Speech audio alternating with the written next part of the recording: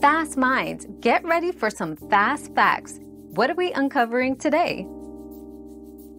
Yes, it is possible to get a refund for Xbox Game Pass.